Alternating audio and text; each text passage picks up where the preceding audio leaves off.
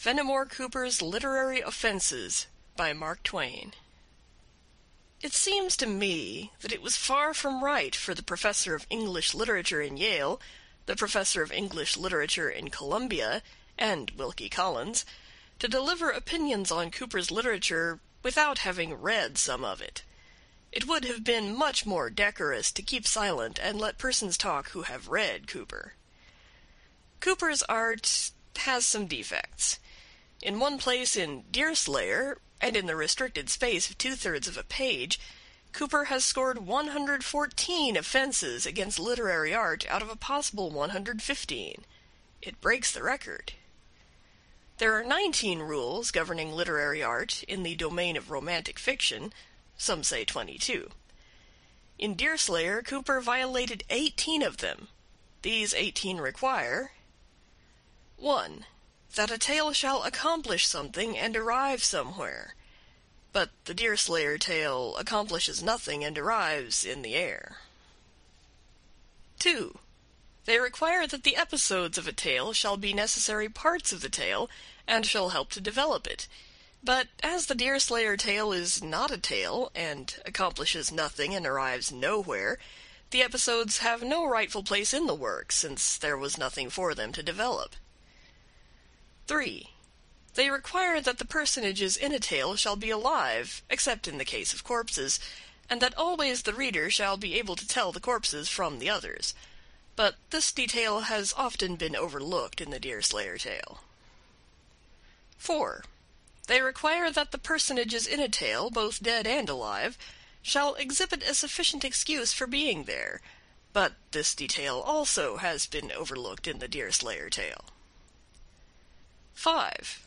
They require that when the personages of a tale deal in conversation, the talk shall sound like human talk, and be talk such as human beings would be likely to talk in the given circumstances, and have a discoverable meaning, also a discoverable purpose, and a show of relevancy, and remain in the neighborhood of the subject at hand, and be interesting to the reader, and help out the tale, and stop when the people cannot think of anything more to say.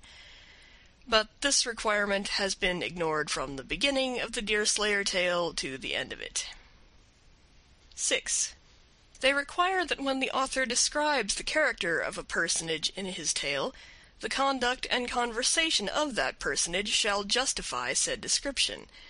But this law gets little or no attention in the Deerslayer tale, as Natty Bumppo's case will amply prove.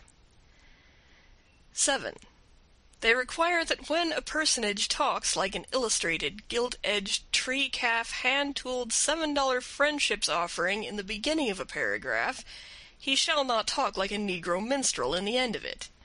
But this rule is flung down and danced upon in the Deerslayer tale. 8. They require that crass stupidities shall not be played upon the reader as the craft of the woodsman, the delicate art of the forest, by either the author or the people in the tale, but this rule is persistently violated in the Deerslayer tale. 9. They require that the personages of a tale shall confine themselves to possibilities and let miracles alone, or if they venture a miracle, the author must so plausibly set it forth as to make it look possible and reasonable, but these rules are not respected in the Deerslayer tale. 10.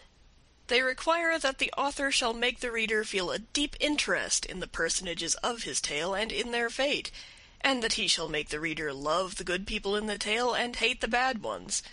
But the reader of the Deerslayer tale dislikes the good people in it, is indifferent to the others, and wishes they would all get drowned together. 11. They require that the characters in a tale shall be so clearly defined that the reader can tell beforehand what each will do in a given emergency. But in the Deerslayer tale, this rule is vacated. In addition to these large rules, there are some little ones. These require that the author shall: 12. Say what he is proposing to say, not merely come near it. 13. Use the right word, not its second cousin. 14. Eschew surplusage. 15. Not omit necessary details. 16. Avoid slovenliness of form. 17. Use good grammar. 18. Employ a simple and straightforward style. Even these 7 are coldly and persistently violated in The Deerslayer Tale. Cooper's gift in the way of invention was not a rich endowment, but such as it was, he liked to work it. He was pleased with the effects, and indeed he did some quite sweet things with it. In his little box of stage properties he kept 6 or 8 cunning devices, tricks, artifices for his savages and woodmen to deceive and circumvent each other with, and he was never so happy as when he was working these innocent things and seeing them go. A favorite one was to make a moccasined person tread in the tracks of the moccasined enemy, and thus hide his own trail. Cooper wore out barrels and barrels of moccasins in working that trick. Another stage property that he pulled out of his box pretty frequently was his broken twig. He prized his broken twig above all the rest of his effects and worked it the hardest. It is a restful chapter in any book of his when somebody doesn't step on a dry twig and alarm all the reds and whites for 200 yards around. Every time a Cooper person is in peril and absolute silence is worth $4 a minute, he is sure to step on a dry twig. There may be 100 handier things to step on, but that wouldn't satisfy Cooper. Cooper requires him to turn out and find a dry twig, and if he can't do it, go and borrow one. In fact, the leather stocking series ought to have been called the Broken Twig series.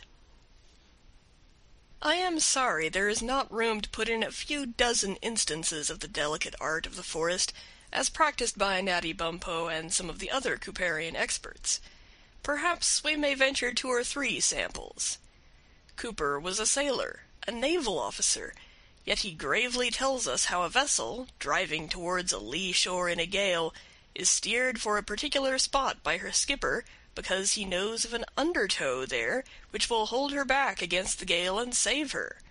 For just pure woodcraft or sailorcraft or whatever it is, isn't that neat?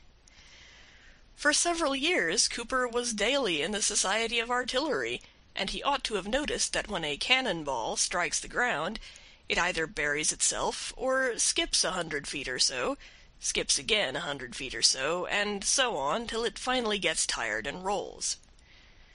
Now, in one place he loses some, quote, females, unquote, as he always calls women, in the edge of a wood near a plain at night in a fog, on purpose to give Bumppo a chance to show off the delicate art of the forest before the reader. These mislaid people are hunting for a fort.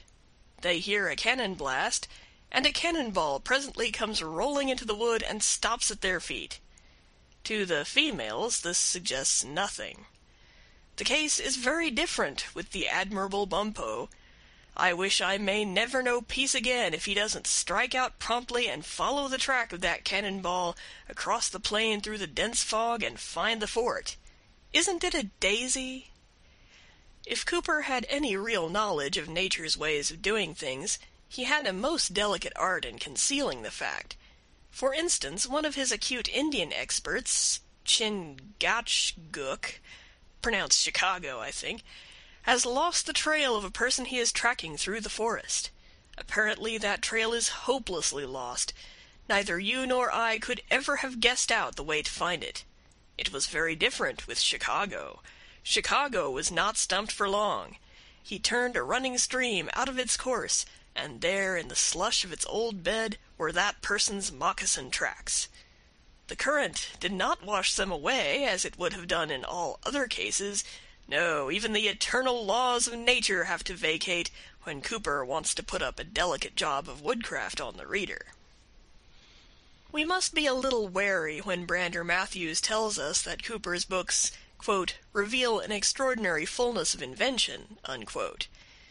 As a rule, I am quite willing to accept Brander Matthews' literary judgments and applaud his lucid and graceful phrasing of them, but that particular statement needs to be taken with a few tons of salt. Bless your heart, Cooper hadn't any more invention than a horse. And I don't mean a high-class horse either, I mean a clothes horse. It would be very difficult to find a really clever, quote, situation, unquote, in Cooper's books, and still more difficult to find one of any kind which he has failed to render absurd by his handling of it. Look at the episodes of The Caves, and at the celebrated scuffle between Maqua and those others on the tableland a few days later, and at Hurry Harry's queer water transit from the castle to the Ark, and at Deerslayer's half-hour with his first corpse, and at the quarrel between Hurry Harry and Deerslayer later, and at... but choose for yourself. You can't go amiss.